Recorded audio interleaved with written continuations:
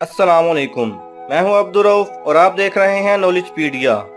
अगर आप ये जानना चाहते हैं कि फरवरी में 28 दिन क्यों होते हैं या हर 4 साल बाद फरवरी 29 दिनों का क्यों हो जाता है, तो हमें तकरीबन पौने 3000 साल पीछे रोम के पहले बादशाह के दौर में जाना पड़ेगा, जिसने कैलेंडर की बुनियाद रखी। आज जो कैलेंडर हम देखते हैं ये पहले ऐसा बिल्कुल ना था। पौने 3000 साल पहले जब रोम के पहले बादशाह रोमुलस ने कैलेंडर की बुनियाद रखी तो ये कैलेंडर 10 माह पर मुश्तमिल था। ये मार्च से शुरू होता और दिसंबर पर ख़त्म हो जाता। इस कैलेंडर में जनवरी और फरवरी को इसलिए ऐड नहीं किया गया था क्योंकि ये लोग उन दिनों में काम ही नहीं करते थे। उन लोगों की ज़िंदगी का दारोमदार काश्तकारी पर था। जनवरी और फरवरी के महीनों में सर्द सर्दी की वजह से बर्फ़ जम जाती, जिसकी वजह से वो काश्तकारी नहीं कर पाते थे। वीडियो में आगे बढ़ने से पहले आपसे इल्तमास है कि अगर आप हमें सपोर्ट करना चाहते हैं या मजीद ऐसी वीडियोस देखना चाहते हैं तो हमारे चैनल नॉलेज पीडिया को सब्सक्राइब कीजिए और साथ में बने बेल आइकन पर लाजमी क्लिक करें ताकि आपको हमारी हर नई आने वाली वीडियो का नोटिफिकेशन मिल सके। फिर जब रोम का दूसरा बादशाह नोमा पंपोलियस हुकूमत में आया तो उसने कैलेंडर को मजीद बेहतर बनाने और कमरी साल जो कि 354.367 दिनों का होता है से सिंक्रोनाइज करने के लिए दिसंबर के बाद जनवरी और फरवरी 2 महीनों का इजाफा कर दिया। नोमा पंपोलियस जुफ्त अदाद को नहुसत की अलामत या अनलकी समझता था, इसलिए उसने 354.367 को राउंड फिगर करते हुए 365 बना दिया। अब जब इन 365 दिनों को 12 महीनों में तकसीम किया गया तो इन 12 महीनों में से एक महीने में जुफ्त अदद आना लाजमी था, क्योंकि रियाजी का असूल है कि जब ताक या ओड नंबर्स की तादाद जुफ्त या इवन हो तो उनका सम इवन आता है, जबकि कमरी साल के दिन 365 थे जो कि एक ओड नंबर है। इसीलिए फरवरी के महीने में एक दिन कम करके 28 दिन किए गए। अब आप सोचेंगे कि आखिर फरवरी के महीने में ही दिन कम क्यों किया गया, मार्च या दिसंबर में ऐसा क्यों नहीं किया गया।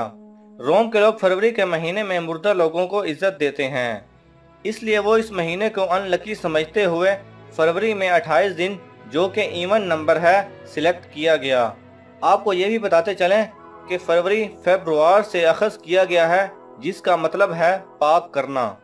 नोमा पंपोलियस के इस इक़दाम से कमरी साल तो पूरा हो गया था, लेकिन अहले रोम एक और मुश्किल का सामना करने लगे थे। जैसा कि आप जानते हैं कि कमरी साल हर साल 10 दिन पीछे हो जाता है, इसलिए उनके मौसम भी आगे पीछे होने लगे थे, जिसकी वजह से उन्हें फसलों की काश्त और त्योहारों का अंदाज़ा लगाने में मुश्किल पेश आने लगी थी। फिर जब रोम पर जूलियस सीजर की हुकूमत कायम हुई तो उसने इस मुश्किल को दूर करने के लिए कमरी साल को शमसी साल में तब्दील कर दिया, जिसकी वजह से अब साल में 355 की जगह 365 दिन हो गए थे। अब अगर लीप ईयर की बात करें तो हमारी ज़मीन सूरज के गिर्द अपना चक्कर 365 दिनों में नहीं बल्कि 365 दिन 5 घंटे 48 मिनट और 45 सेकंड में पूरा करती है।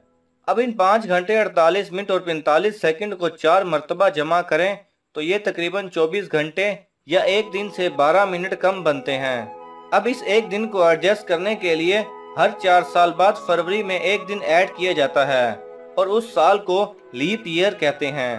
जूलियस सीजर की इस इम्प्रूवमेंट के बाद भी कैलेंडर में 12 मिनट का फर्क रह गया था।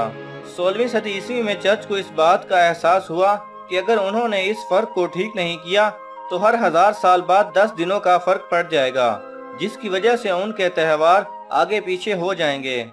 इसीलिए 1582 में पोप ग्रेगरी 13 ने कैलेंडर में मजीद तब्दीलियां की और ग्रेगोरियन कैलेंडर मुतारिफ करवाया। आज पूरी दुनिया में यही ग्रेगोरियन कैलेंडर राइजुल अमल है। जूलियन कैलेंडर में हर चौथा साल लीप ईयर होता था, जो कि मुकम्मल तौर पर ठीक नहीं था। इसलिए पोप ग्रेगरी 13 ने ग्रेगोरियन कैलेंडर में लीप ईयर का तयन करने के लिए मुदजा झैल कवानीन मुतारिफ करवाए। पोप के कवानीन के मुताबिक जो साल मुकम्मल तौर पर 4 पर तकसीम हो जाए वो लीप ईयर होगा। यानी 2016 तो लीप ईयर है, लेकिन 2018 लीप ईयर नहीं, क्योंकि ये 4 पर मुकम्मल तौर पर तकसीम नहीं होता, जबकि 2020 4 पर मुकम्मल तकसीम होता है, इसलिए ये लीप ईयर होगा। पोप के दूसरे असूल के मुताबिक अगर कोई साल मुकम्मल तौर पर 100 पर तकसीम हो जाए तो वो लीप ईयर नहीं होगा, लेकिन अगर वही साल 400 पर भी मुकम्मल तकसीम हो जाए तो वो लीप ईयर कहलाएगा। यानी 1800 जो कि 100 पर मुकम्मल तौर पर तकसीम होता है, लीप ईयर नहीं।